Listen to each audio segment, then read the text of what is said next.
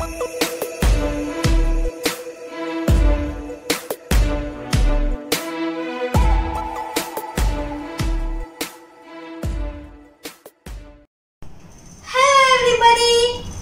Aaliya Shaikh.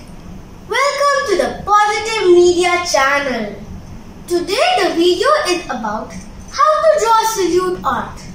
Through this video, I'll explain you what's the difference between foreground and background by creating a colorful background and a black salute foreground. A salute art is the image of a person, an object, or scenes represented as a solid object of a single color, usually black.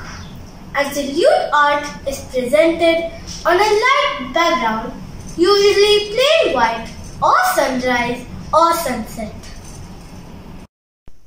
So let's start. We need art book or A4 size paper or B4 size paper. I'm using B4 size paper. Here I am using my oil pastels, and you can also use the black color family, blue color family, purple color family. I am using red color family. Red, dark orange, dark yellow and light yellow.